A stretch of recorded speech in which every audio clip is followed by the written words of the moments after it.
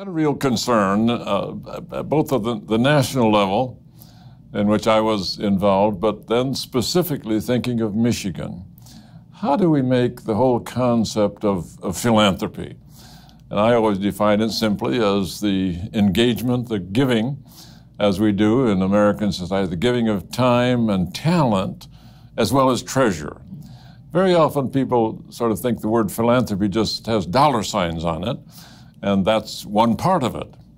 But in a sense, the bigger part of it is the sense of commitment, of sharing, and of responsibility beyond self. So that as we mature as individuals and as we mature as a society, we have to develop generations that have those values sort of intrinsic in their character. And so I was concerned with how do we build into the broad and multifaceted nonprofit sector an understanding by everyone that everyone in America can be a philanthropist.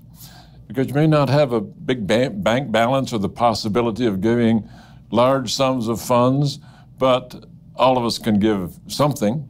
But more importantly, we can give of our heart and of ourself in a variety of ways. So that it's giving time, whether it's service at a homeless center, a project in the communities for improvement of recreational facilities, whatever the effort may be, we can give time. We can give some of our talent